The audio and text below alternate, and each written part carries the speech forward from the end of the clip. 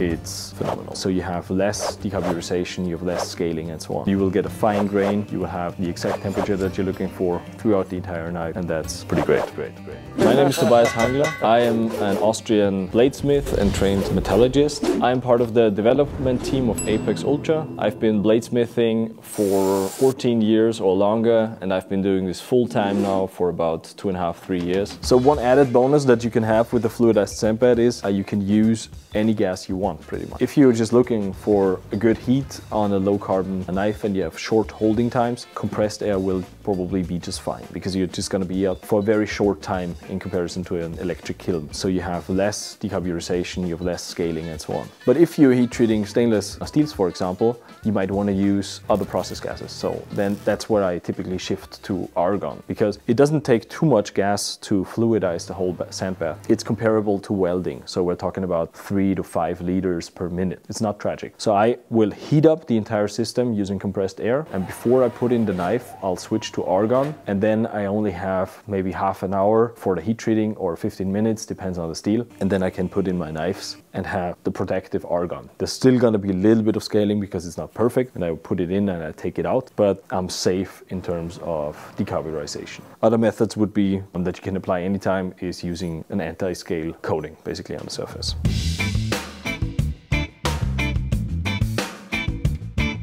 Let's talk again about precision. Precision is pretty much, this is going to be technically the best that you can get. Fluidized sand beds and also salt baths are very precise. You have conductive heat transfer, your whole system is heated up to the temperature that you want, and then you just put the knife in, which has very little mass compared, so it will be very precise.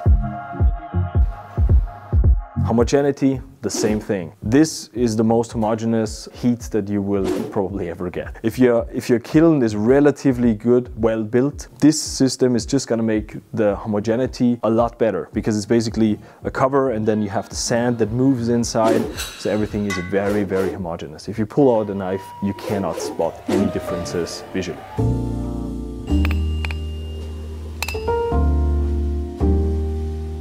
What about safety and emissions? This system is a lot safer than salt baths. It is, in my opinion, a very safe method to use. The only thing that you have is like sand coming out of the top a little bit, which is hot, which you have to be careful for. So I wear gloves around this machine, and I always wear my goggles because I don't want to have like 5 grains of 800-degree hot aluminum oxide in my eye. But other than that, it is very safe. You don't have any emissions like in gas form or so. You will have some sand that is piling up around your system. You can use a funnel on top. There's a specific reason why I don't use a funnel, but that's probably not applicable to your system. There you go! So you could use a funnel on top that will eliminate most of that. I need top surface even, so I can use a manipulator mechanically, but if you do this by hand, funnel on top will be fine, and you will eliminate most of these emissions of the sand.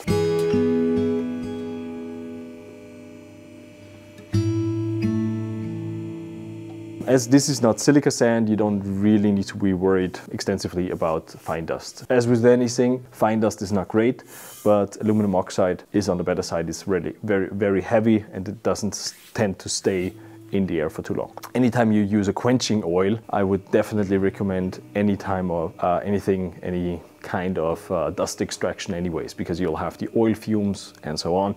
So having something close by or a window opened is always recommended.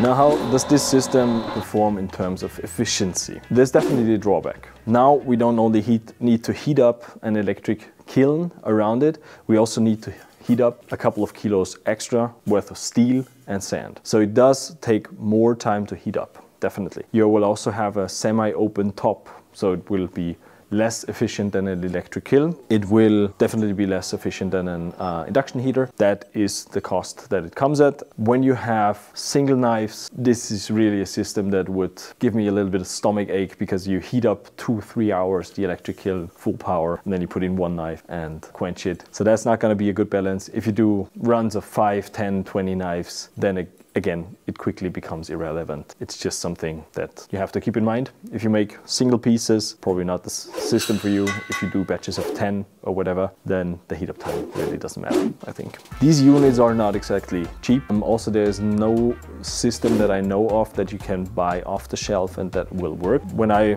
built my first one, I was looking around at old patents and things that other people did, and I got very useful tips from other knife makers, and definitely wasn't the first one who built this. My contribution was basically only making a model that worked for me and picking out the right materials that would hold up to long use of these machines. So I basically constructed the inner parts, did the material choosing and had them professionally welded. I also have a couple of these available if anybody's interested, but you will have to build your own furnace around it because I don't supply that, or I have that. I'm not sure if there's anybody commercially selling entire sets. If there is, we'll definitely link it in the description. Last time I checked, there wasn't. So that's definitely a drawback of this system.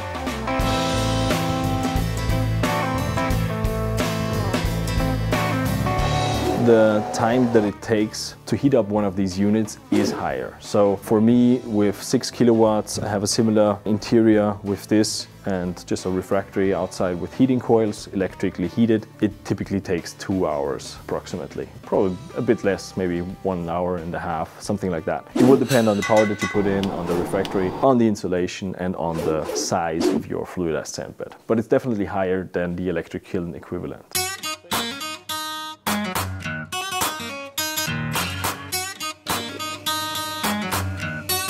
Okay, ready? Yep. Last but not least, what about the heating rate of the knife itself? With this system we have precision, we have homogeneity, but what about the heating rate? I would say it's phenomenal.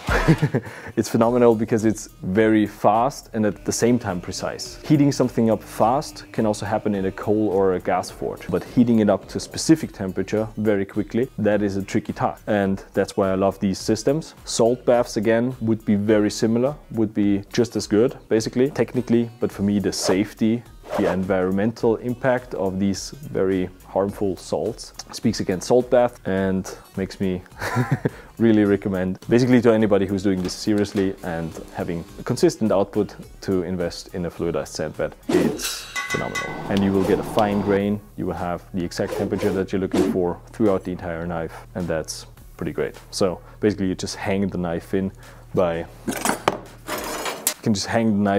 any hook that you have, just put it on the side.